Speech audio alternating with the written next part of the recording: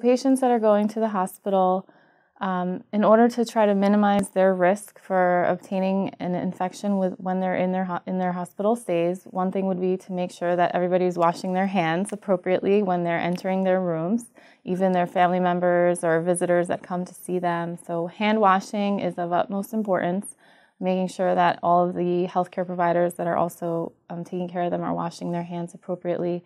Making sure that they understand why they're getting certain medications, such as antibiotics, and if they're necessary. Even other medications that you may not normally think would put you at risk, but something like a proton pump inhibitor is something that could put you at risk for C. diff infection as well. Making sure that any kind of instrumentation or devices or catheters that you have in place are necessary, and when they're no longer necessary, that they're removed. One example would be urinary catheters.